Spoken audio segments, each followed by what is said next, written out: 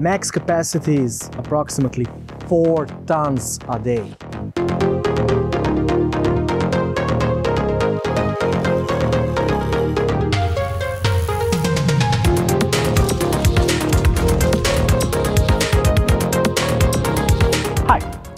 You're probably wondering why are we outside of our usual testing facility, but you're about to see why.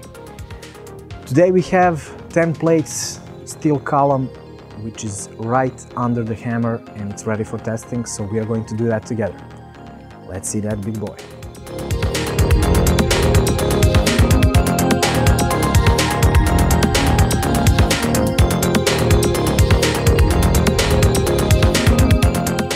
$500 liters.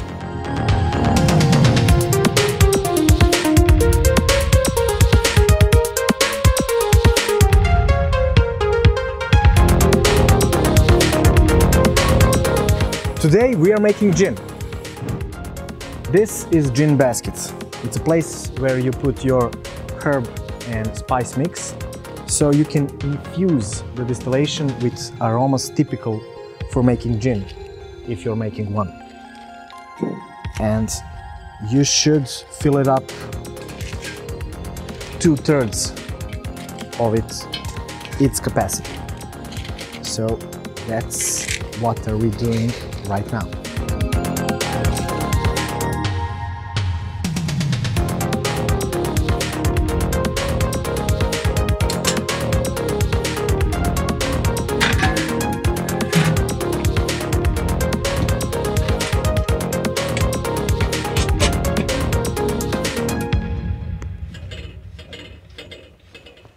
Make sure this valve is properly closed. The mash is already in the still. The process of distillation has started, and during which I will talk about the characteristics of the still.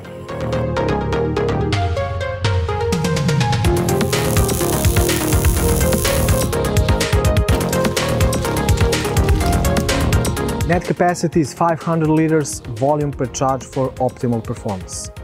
This multi-purpose pot is designed for making different alcohol beverages. It obtains a high proof of alcohol in a single run.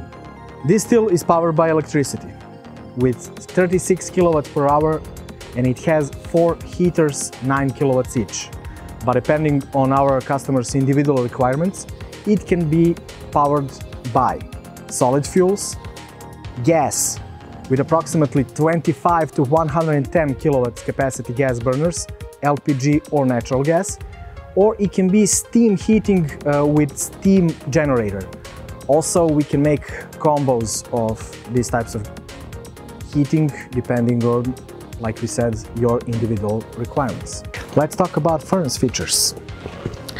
We have stainless steel furnace with a water bath or water steam jacket.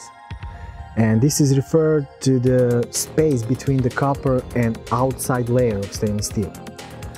It will be filled up with water to the inspection glass, and the steam will fill out the rest of the space we have in it.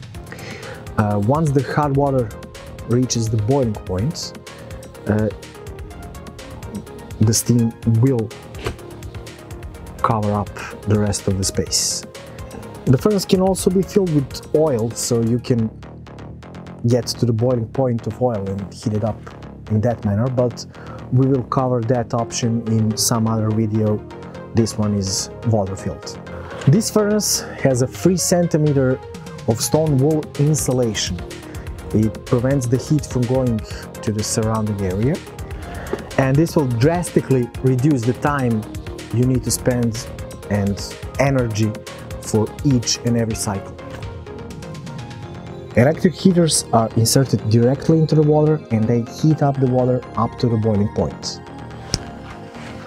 Once the water starts to boil, it will heat the rest of the steam to approximately 110 degrees of Celsius, which can be monitored on the control panel.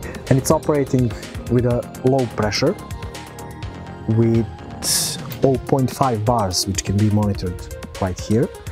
And it's regulated by safety valve right behind it.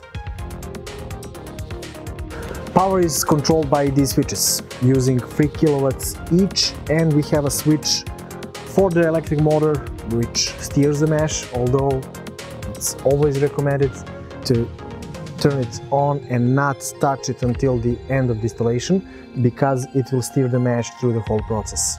Also, we have a control table that gives us the 4 digits, which are 4 temperatures. The first one is the temperature in the water bath, second one is temperature of the mesh, third one is a temperature of in the connecting pipe that connects the column and the cooler, and of course the exiting temperature of the spirit. And we have an emergency stop button, but don't use it if you don't have to. Pod is manufactured from pure electrolytic copper. Inside, the mesh is steered by the mixer blades, which are positioned diagonally. Mixing is powered by an electric motor that runs at 96 RPM. It achieves a good circulation of the mesh, providing a constant contact of the hot surface on the inside, and equally heats the entire mass, ensuring a very efficient extraction of alcoholic vapors from the mesh itself. Upper part of the cap provides a large surface and volume for vapors to interact with the copper and condensate, providing a very good initial reflux. This process is very important in the production of quality spirits. Once extracted, the vapors will start passing through 1 or 2 columns that are specially made for beverages like rum or gin. And they are made to preserve the smell and taste while achieving maximum smoothness. Achieving this smoothness is done by free contact of vapor and reflux. Condensed liquid coming from the deflegmator in the column itself, better to get into the 10 bubble plates below. So this process is repeated 10 times over and over, or less, depending on the kind of a spirit you're making. The spirit coming out of the still comes with the same characteristics as we'll have from the traditional setup, only half time. The most specific thing about this still is its multi-purpose. You can use both columns for distillation, columns and gin baskets, only one column as well as one column and gin basket. You choose the function. Depending on the beverage or the recipe you have, you can change the number of bubble plates that you're using by opening these valves, like this.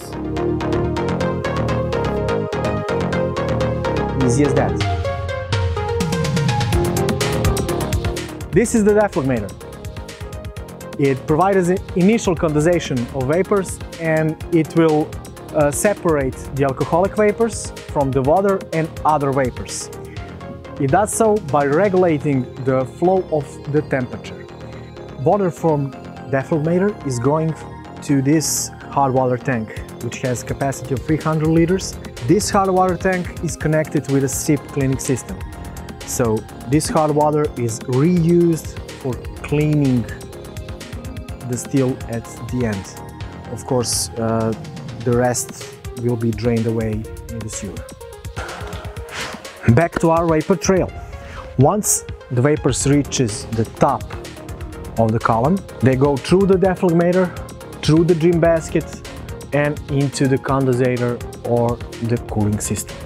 In the cooling system, we have connected inlet for cold water and outlet for hot water. So we have 2 deflegmators, so we have 2 valves, one for the left and another for the right column. The consumption of water may vary depending on your outlet source. The still is also equipped with collection tanks. It has 3 sections, and the first section here is 150 liter net capacity, and it's made for collecting the methyl alcohol, or the head collector. It is followed by the second section, which is made for tail collection, and the last is 500 liters ethyl alcohol collection tank, and they all have volume meters, so you can trail how much are there filled. And this works by three-way valve, and it facilitates an easy separation of alcoholic fractions by redirecting the flow, just easy as that.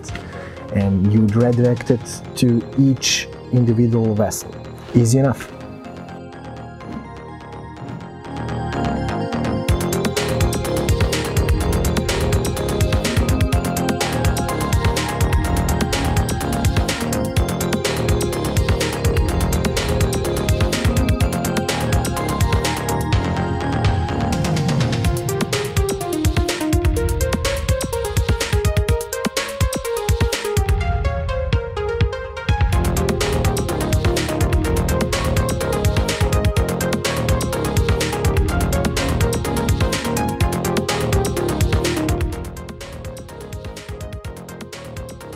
Just a little reminder, regardless of what is in your mesh and what is its capacity, 1% of the flow should be divided for the methyl alcohol. And for today's presentation, we made gin, and when the volume per volume percentage dropped below 55, we stopped the flow from going to ethyl alcohol and changed it to go to the tail.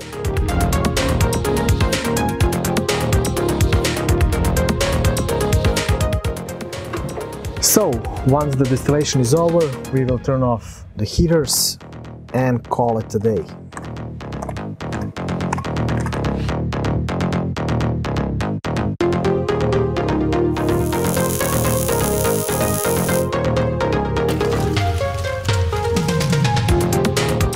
This is how we make gin.